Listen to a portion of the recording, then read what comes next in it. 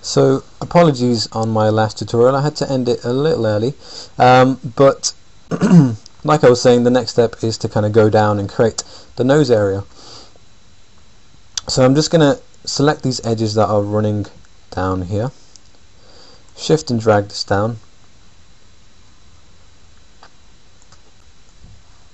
and again, you know, make sure you're lining stuff up in all the views. So if I just drag this forward so it's lined up with the front of the nose, go on my vertex tool and just kind of click and drag the bridge of the nose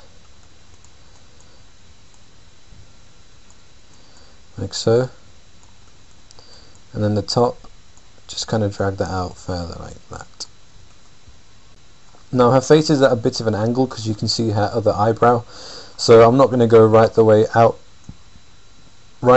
to here. I'm just going to kind of pull this back a little bit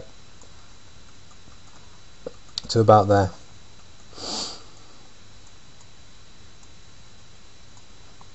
Now what I need to do is weld this point to this one just here. So again, I'm going to go down to target weld, click on this point and weld it to there, and again just create that kind of angular change because not only will that help make the flow lines look a lot better, but you know, the nose does actually go wider as it goes down, doesn't it? You can see how nose goes wider. So you want to ensure that you are indeed making the nose wider.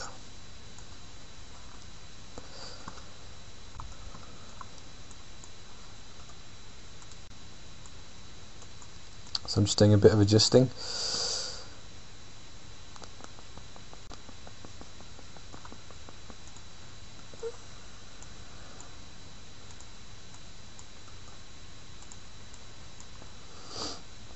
Okay, so again, just making sure that I'm changing the angle slightly. Can you see how I'm kind of making that wider? And again, just going to apply a smoothing group on this new area. I'm making sure it's smoothing group 1 because it will just blend in with the rest of the face then. You see how that's working now?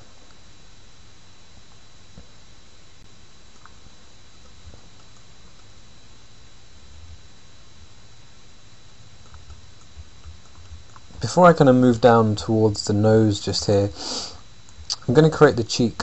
I'm going to add a bit more detail and a bit more depth on the cheek. So I'm just going to hold control and select these 3 kind of cheek polys, I guess, and I'm just going to drag those out.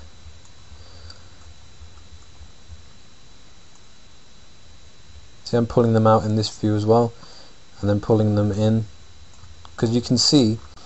So if I just move this out the way, and I tend to do this, so don't worry if it looks really bad at this stage. I only do that so I can see the way that the cheek should go, and then I can just press Ctrl Z and it'll undo it. So there is going to be a curve like that.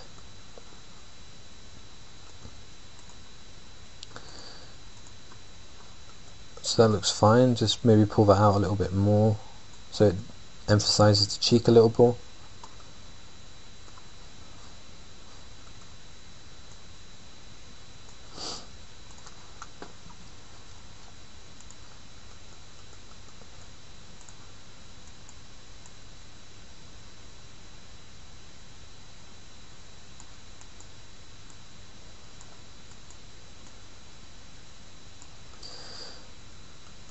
So it looks a bit odd at the minute, but again, like I said, don't worry too much.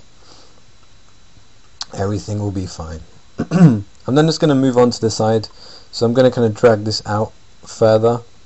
But of course, as I go further, I need to kind of change this point to a little bit more flatter of a shape. I don't want it to be so pointy. The only reason it was pointy to start with is because the eye was there, and the angle of the eye determined the kind of angle of these 2 edges. So I can kind of start to flatten that out now, start to straighten it out